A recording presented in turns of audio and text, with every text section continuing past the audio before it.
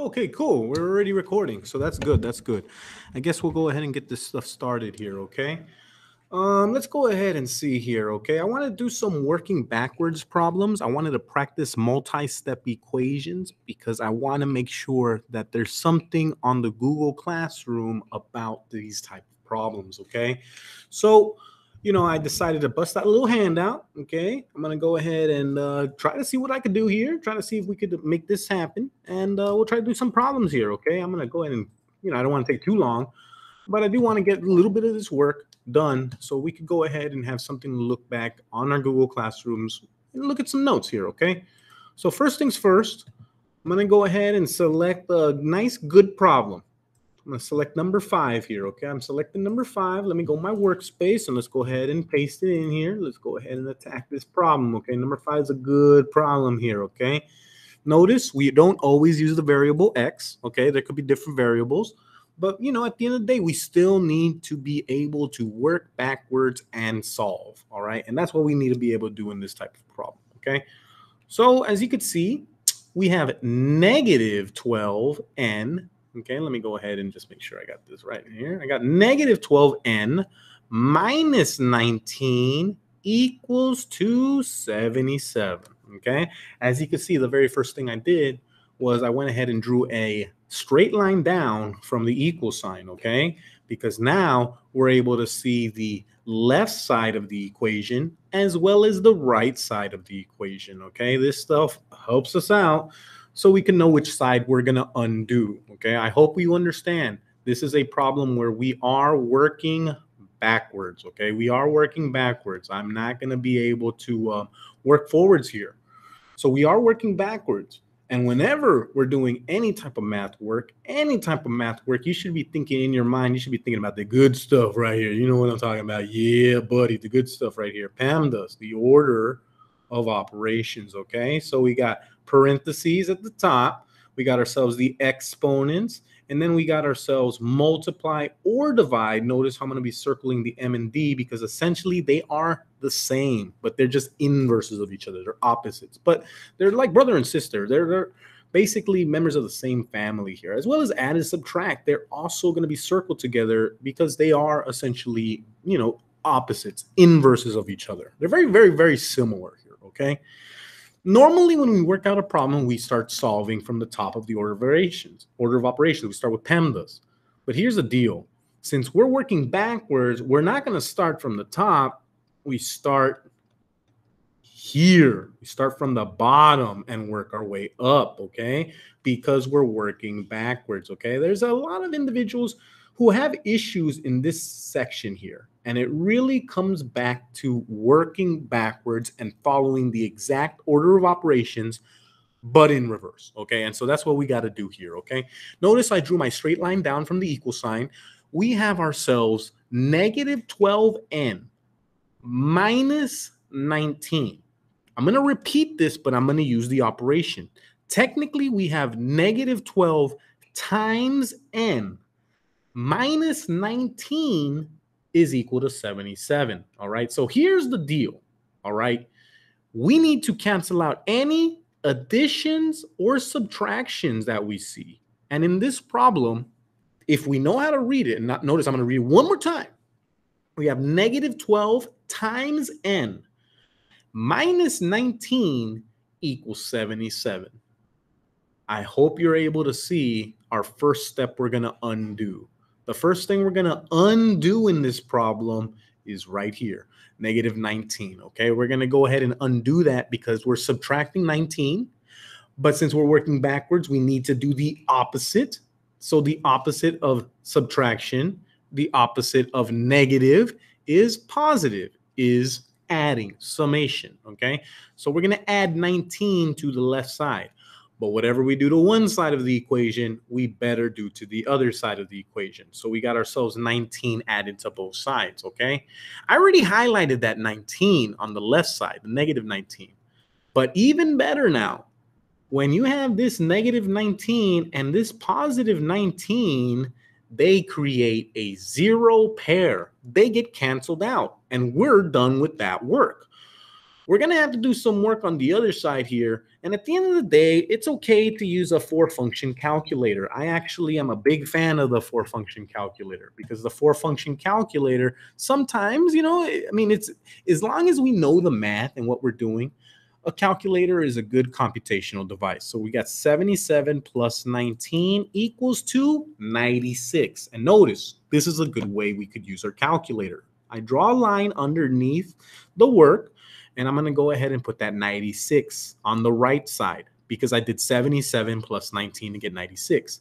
The equal sign is still in the middle, okay? It still separates the left and right side of the equation. But notice, the left side of the equation is just negative 12 times n, okay? And you could put the little dot here to represent the multiplication. You could do that if you want to, all right? So that's our first step for this multi-step equation, all right? So as you could see here, we now have a simpler equation. It's negative 12 times n equals 96. Notice the minus 19 was already canceled. It's already out the door, okay? We need to isolate the variable, okay? And I'm going to write over here because that's technically what we're doing. We are isolating. We need to isolate. I was going to write isolating, but I noticed I wrote it as isolate, so I'm not going to write. But we need to isolate the variable. Isolate means to put by itself, like isolation. Good little word right there. But we're isolating our variable n. So as you can see in this problem, we have one operation with n. And it's this. It's the multiplication symbol, okay? It's a little symbol we can see right there, okay, real quick. So that's what we need to undo in this problem, okay? Notice, again, we have a multiplication, but to undo it, we're going to be using the inverse operation, which is division. So I'm going to put a division bar underneath the left side. I'm going to put divide by 12. Because the opposite of multiplying by negative 12 is dividing by the negative 12. And yes, make sure it's negative 12. I know I said 12, but I meant to say negative 12 because that's the number we see here. And I hope you guys could see it. The number we see with the letter n is the negative 12. That we're multiplying by negative 12, so we need to divide by negative 12 to cancel it. But again, whatever we do on one side, we got to do to the other side of the equation. This never goes away. It's our properties of equality, and that's what we need to do. So notice how the 12s on the left side canceled each other out. They're gone. They're gone here, okay? We're only left with the letter n, okay? Equal sign. Now, of course, a positive divided by a negative. They are different signs, okay? So I'll even put it here. Different signs is negative when multiplying or dividing. Different signs negative, okay? So we kind of already should know that the answer is going to be negative. If we know our multiplication facts, 12 times 8 gives us 96.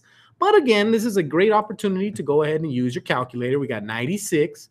We're going to go ahead and divide it by 12, but not positive 12. Make sure you put that negative there because it's really negative 12. We hit equals, and we got ourselves indeed negative 8. So guess what n is equal to in this problem? N equals to negative 8, okay? So multi-step equations, and this is some of the work for it. Now, they're not always all this easy, but with practice, we get better, and not just Mr. Delgado, but everybody gets better when you practice, okay? So ultimately, we got to practice a little bit. And so hopefully that one made sense, and we have our correct answer as n equals negative 8, okay?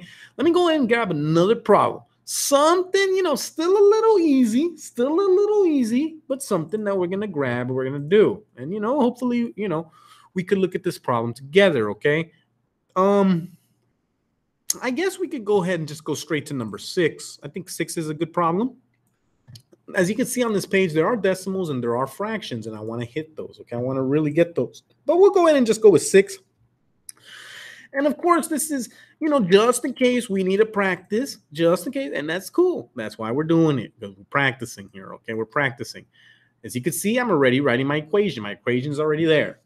Another thing we could already start setting up whenever we're solving for anything is our PEMDAS, okay? PEMDAS does not go away. PEMDAS is in every single thing we do in mathematics. The order of operations is always being used in mathematics. So we got to kind of get that up in here, okay? Hopefully we got it, okay? More practice, we get it, okay?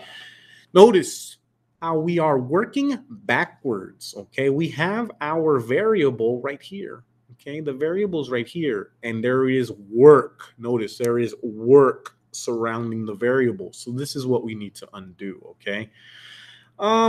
We could go ahead and draw a line straight down from the equal sign. Okay, draw that line straight down. And then, I'm going to make my pen a little thicker right here, and we're going to get this ready to work. Okay, so I hope you can see this. Okay, we got ourselves 17 plus, and I apologize, that line looks really bad, but it's okay. It's okay. But we got 17 plus 3 times f equals to 14. Okay, that's what we got. All right. So as we take a look at this problem, I know in our mind we may think, hey, we got, additions and subtractions, and we sure do. And I hope you see we sure do. But what could throw us off here is that our variable, I'll even highlight. I'm going to highlight it, and I'm going to take off this thing right here. So we could make sure that we understand this. We have ourselves 3 F's in this problem. Okay, we have 3 F's, okay? And it's a positive 3F. So notice this positive goes with that 3F, okay? We also have a positive, let me go ahead and not use that. Let me use a little highlighter here. But we have a positive 17 on the left side of the equation, okay? I hope you realize this, all right? We are adding 17, positive 17, with the 3F, all right? They actually changed the order of, the variable and stuff of the last problem we saw. But it's okay. We're still going to have to do the work, and we're going to be able to do it. First step, let's go ahead and look at it.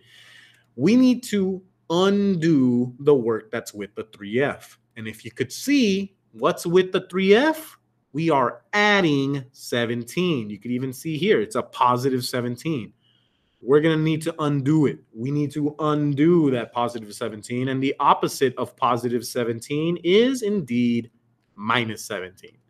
We're going to put negative 17 on both sides, and then we're going to be able to start solving this problem here, okay? So let me go ahead and get back here. We draw our line underneath that work. We're going to start canceling things out. I hope you could already see that the positive 17 and the negative 17 on the left side of the equation, they're gone.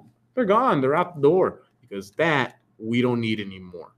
All we're left with, and I apologize that I'm not going to use a lowercase. I'm going to use a little uppercase. We're going to use 3 and then capitalize F. Just for me, sometimes a lowercase f looks like a plus sign.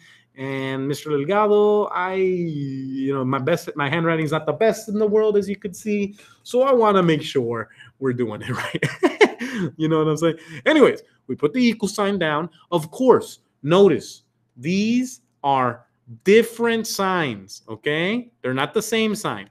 The 14 is positive. The 17 is negative. Different signs, find the difference, okay? And the difference means to subtract, okay? So in this problem, we got negative 17, and I hope you see that. We have negative 17, and we also have a positive 14. Which one do we have more of? Do we have more positives or negatives? Well, in this particular problem, we have 17 negatives. We only have 14 positives. Guess what? Your answer will be negative, because we got more negatives, okay? To find how many negatives we got, we're going to do 17, which is the greatest absolute value. 17 is the bigger absolute value, and we're going to find the difference with 14. And 17 minus 14 gives us 3. And of course, we could do the work, and we get 3. Of course, you don't believe me? We could always check our work with a 4-function calculator, and these things are pretty cool. So how would we do this problem on a 4-function? Go ahead and bust out 14, because that's a positive 14. I hope you see it. And then we just go ahead and subtract 17, and we end up with negative 3. There you go, okay? But of course, the more you could do in your head, the better off you're going to be, okay?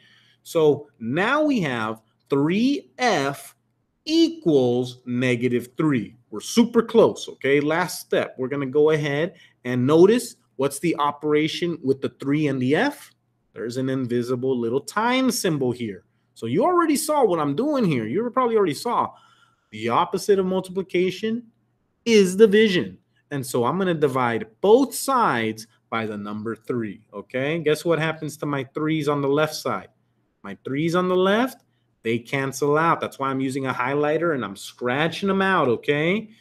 So underneath, guess what? The F is on the left side. Equals in the middle. Now we're going to do this work. Okay, so are these the same sign or different signs? These are, again, different signs. When we're dividing or multiplying and they're different signs, oh man, the answer will be negative. This is when multiplying or dividing. So notice how we have one negative, one positive. Our answer will be negative.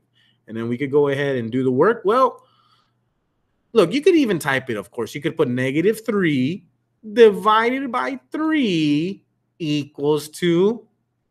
And that's exactly what I was going to say. Because 3 divided by 3 gives us 1. And a negative and a positive creates a negative. Our correct answer for this problem would be F equals -1. Okay? So it comes with practice, ladies and gentlemen. It comes with practice. And don't worry, we're going to keep practicing. We're going to keep it going. We're going to keep it going, okay? For next problem I see that may be a little awkward here, maybe a little awkward, looks to be number 9, okay? Number 9 technically is a good problem. I like the problem, but, I do want to, it is what it is. And it's a little bit of work. But let's not freak out. Because at the end of the day, we're still going to be able to do it, all right? So, of course, we're not following this handout step by step. I'm not just making this handout. I just wanted to practice some good multi-step equation problems, and I feel like this is a good problem to go ahead and practice, okay? So I got number 9 up here, and we can go ahead and set this one up, okay? It's good to know how to read the problem, because if you know how to read the problem, you're already, halfway there, pretty much solving this, okay? First things first, we got ourselves the variable D, okay? I hope you see it. Variable D divided by -4 plus 3 equals to 15, okay? I'm going to go ahead and repeat myself. We got ourselves the variable D, and we have ourselves divided by 4, all right, but not +4, it's -4. And then after we do that, we're going to grab the addition. We're going to add it with 3. We're going to add the quotient of D and -4 with 3, and we got to get 15, okay? Ooh, I hope you see this problem is a working backwards problem, okay? We have a variable. The variable is D, and there's a bunch of work surrounding the variable D. But we'll be able to do it. It's going to be a piece of cake. So let's go ahead and get it done, okay? Remember, same thing. Start from the bottom of the order of operations. Do we see any adds or subtracts? I hope you see it because I see it right here. I see it right here. It's right here. This one right here, this +3, okay? That's what we got to undo, okay? That's what we're going to undo. What's the opposite of +3? +3? Well, it's going to be -3. And of course, I hope it made sense. We had added 3. So the opposite is -3, okay? Notice what happens to my 3's on the left side. They cancel out. They're going to be gone, okay? So we're going to bring the other stuff on the left side of the equation. We're going to bring it straight down. And I hope, you're noticing that I'm actually doing every single step. I'm showing my work. Because at the end of the day, guys, it doesn't matter how fast you do the problem. Okay, accuracy matters. And honestly, accuracy matters on one particular problem. But the skills we're learning in math are not about answering only one problem. They're about answering all the problems. So that's why it's very important that we actually get in the habit of doing our work. Anyways, we got 15 minus 3 on the right side. Of course, we could bust out a calculator if we want, but hopefully we don't need it. And we should end up with 12. Of course, you could always bust out the calculator if you want. You could go ahead and put 15 minus 3. Okay, don't put 115, okay? So yeah, we all make mistakes. Even, me, I'm making mistakes. So it's all good. But at the end of the day, 15 minus 3 equals 12, okay? So we did our first step. The first step was the subtraction property of equality. We subtracted 3 from both sides of the equation, okay? That's our first step. Let's get ready for our next step. We see ourselves D divided by -4 equals to 12. We still do not have the D isolated. We have a division by 4. So we need to do the opposite of divide by 4. And you're already seeing me draw a little dot, because that little dot means we're going to be multiplying by -4.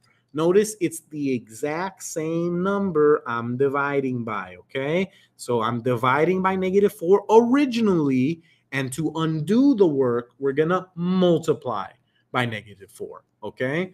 But remember, whatever you do to one side of the equation, we need to do to the other side. So notice I'm going to put the 12 in parentheses, and then I'm going to put a -4 in parentheses.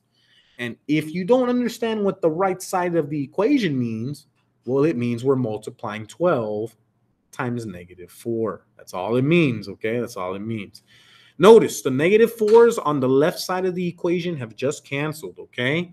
So I'm going to end up with D here, okay? D is going to be on the left side, all right? The right side of the equation is going to be 12 times -4. So I'm going to go ahead and just show you. I mean, you know, of course, 12 times 4 is something we could do, but 12 times 4, make sure if you're going to be using a 4-function calculator, make sure you put the right positives and negatives. But as you can see, 12 times -4 equals to -48. And it makes sense with what I had said previously, because these are not the same sign, they are different signs. And remember, different signs is going to be a negative value when multiplying or dividing. All right. So I appreciate you working with me for a little bit. I'm going to go ahead and stop recording on this one, and we're going to go ahead and keep making some more videos and hopefully keep practicing. Okay, guys? Well, hope you guys have a good one, and maybe hopefully some of this stuff worked for you. Okay. Bye-bye.